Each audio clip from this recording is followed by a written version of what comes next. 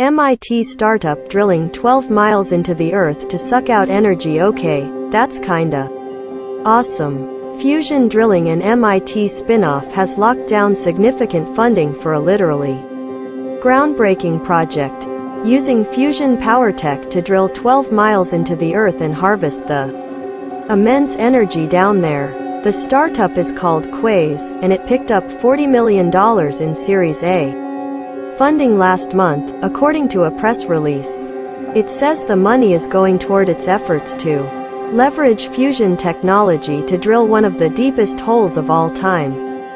If it proves viable, it could give humans access to nearly limitless and clean geothermal energy.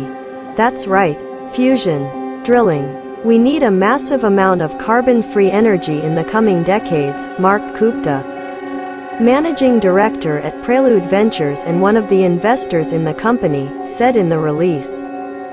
Quaise Energy offers one of the most resource-efficient and nearly infinitely scalable solutions to power our planet, he added.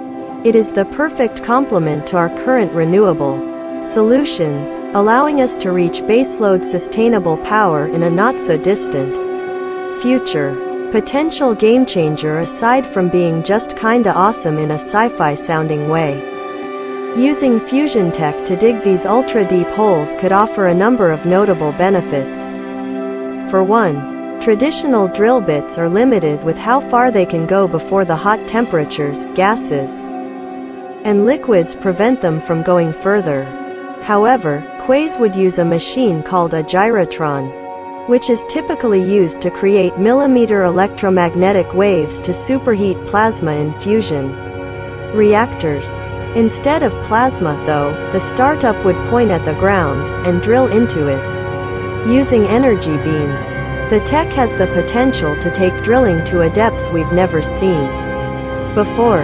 In theory, this could also allow people to access geothermal power from the Earth no matter where they are in the world. Of course, this tech still has a long way to go.